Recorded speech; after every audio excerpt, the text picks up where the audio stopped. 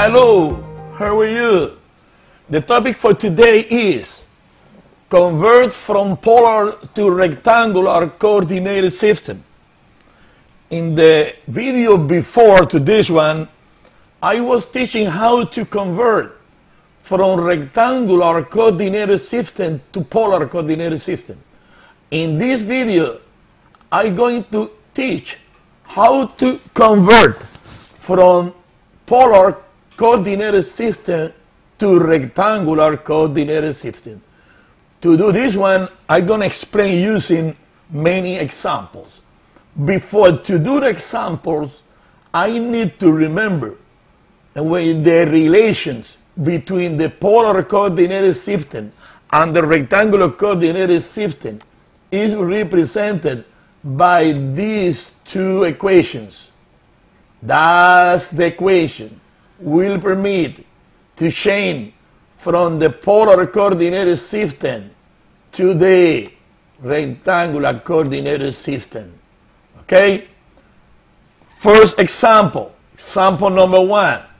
I have the point in the polar coordinated system, r is 3, zeta is pi over 4. And when you plug in the coordinated system, you have pi over 4 here. This is the angle. This is this angle here. To here is pi over 4. And you count from the center. 1, 2, 3. And this is the graphic representations of the point 3 pi over 4 in the polar coordinated system.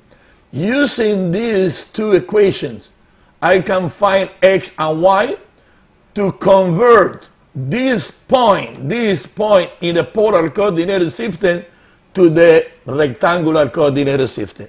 X is the r value is 3 and the zeta angle is pi over 4. You do the same thing with y, but in this case I use the function sine. To find y, cosine. To find x, cosine. To find y, sine. And you multiply 3, and the cosine of pi over 4 is square root 2 divided by 2. And the sine of pi over 4 is the square root 2 divided by 2. But you can use the calculator. You can use the calculator, and you can type, for example, 3 times cosine, and before you do the operation, you need to go to the mode, and you need to be sure that you have radians selection. If you don't select radian, you make a mistake. Now, I'm going to back to do the same. Now, it is in radian, I can do it. 3 cosine, you push second, because I have pi here, divide by 4, close parenthesis, enter, is 2.12. And the same thing, you say 3 times the sine of pi divided by 4, close parenthesis, and I enter. And this is the answer. Now, come back here to my problem. Here, now what do I have? Now I have here 2.12. Remember, that was my answer. 2.12 and 2.12. Then 2.12 here and a 2.12. Now my point is 2.12, 2.12. And the graphic representation is here. 2.12 is more like this. The x is 2.12 and the y is 2.12. And this is the graphic representation. We're going now to the example number 2. In this case, I have example number 2. I have the phi and a pi over 2. Pi over 2 is this angle here, pi over 2. That's the angle. This angle here is pi over 2. And now you count 5 from the center. 1, 2, 3, 4, and 5. Using the equation of phi, cosine is pi over 2, and the y is sine of pi over 2, because the value of the r is phi, and the value of the angle zeta is pi over 2. And the cosine of pi over 2 is 0, and the sine of pi over 2 is 1. You can use the calculator, and now it is 0 and 5. Plug in the point 0, 5. Now 0, 5 is this point. You see, the point lie in the y-axis, similar to this, okay? Another example. I have example number 3. Now it's 6 3 pi over 4. The angle 3 pi over 4 this is the angle 3 pi over 4. Okay, this is the angle for this. This is the angle 3 pi over 4. Until here. 3 pi over 4. And you count 6 from the center. 1, 2, 3, 4, 5, 6. And you represent the point in the polar coordinate system. Now, using the equation x is or r cosine of zeta, using this equation, and use this another equation, you can find. Now, this is, we go back to the calculator again. Come back to the calculator. Let me clear here. Clear everything here. And use 6. 6 times cosine and pi 3. No, it's 3. Let me erase it now. You say 3 second pi divided by 4 and a close parenthesis. That has a value. And another value is 6 times sine 3 pi divided by 4. And this is the answer. Negative 4.24 and 4.24 positive. Okay? Now it's negative 4. This is going to be back. Negative 4.24. And that's my result in my calculator. Negative 4.24 and 4.24. That's my result in the calculator. Now, when you plug in here on the coordinate system, in the rectangular coordinate system, this is the point. Okay? In the first quadrant. This is the second quadrant here. In the second quadrant here. Example number 4. Example number 4. The angle pi over 3 is this one. This is the angle pi over 3. But remember, because the radius is negative, you move in the opposite direction now. Now the angle is here. This is pi over 3, but you need to move in the opposite direction because the radius is negative, and you can find 1, 2, 3, 4. You can find 1, 2, 3, 4. I made a mistake here. It's going to be 5. It's going to be here. It's going to be here. 5. Now, you do the same thing. You do the same thing.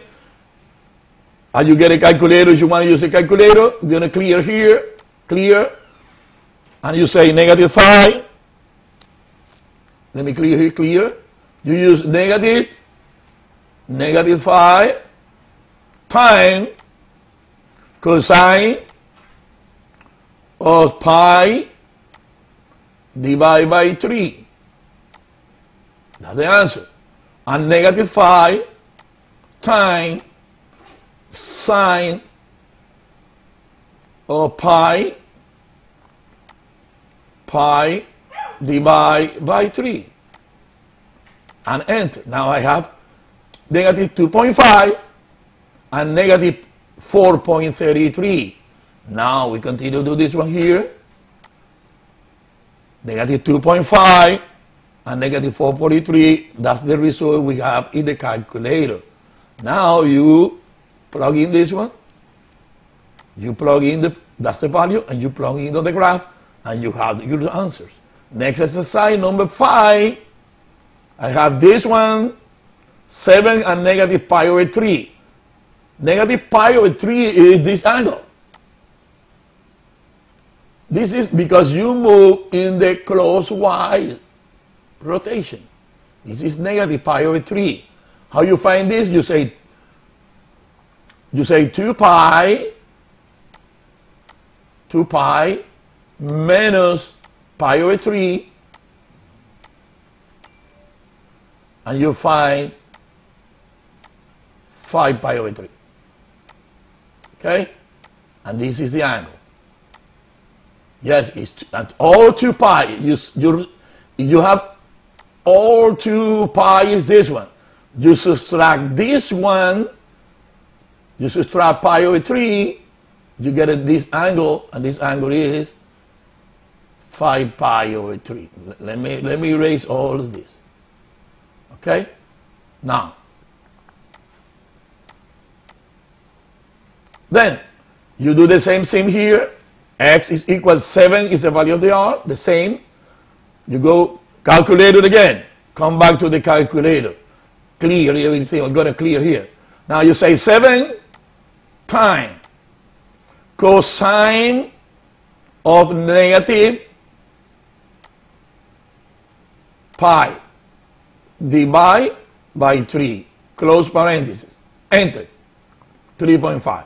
7 times the sine negative second pi divided by 3 and close parenthesis, and this is the answer. Now we're going to check. Now using this one. This is 3.5 and negative 6.06. Come back to the calculator, and I have 3.5 and negative 606. Now when you go to plot the number, this is the coordinator, new coordinator, you plug in the point, and this is the point. Now I'm going to do the last example. The radius is 5 and the angle is 240 degrees. 240 degrees. That is a mistake. 240 degrees is here. This is a mistake. 240 degrees here. Because I forgot to erase. This is no. That is incorrect. No. 40 degrees, 240 degrees here. This is the point. And you move 5 units. 1, 2, 3. Yeah? Let me check it again. Now we erase, because you make a mistake when I create this one. Now erase this one. Now what are you going to do now? You count. The angle 240 is this one. This is the angle 240, and you count 5. 1, 2, 3, 4, 5 is this one. This is the correct. This is the point in the polar coordinate system. Now, you do it now 5 cosine of 240, 5 sine of 240. But now remember, come back to the calculator, because I'm working now with degree. You need to go to the mode and change to degree. Okay, you need to move to degree. Move to degree. Because if you don't use degree, you make a mistake. Second quiz. And now is 5 times cosine of 240, because I work in degree. Enter. And another is 5. Let me clear it. Let me clear it again. Let me check the mode. It's not in radian yet. Is it? I'm going to move here because it's in degree yet. Radian. Okay, enter. Forgot to push enter. I forgot to push enter. Coming back now.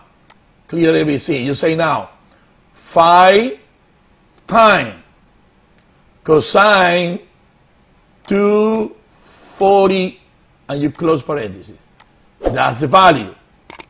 5 times the sine 240, and a close parenthesis. This is the value. Now it's negative 2.5, the value of the x, and negative 4.33. Okay? Now you go to here, negative 2.5 and negative 4.33. That's the answer I find in my calculator. Okay? Now,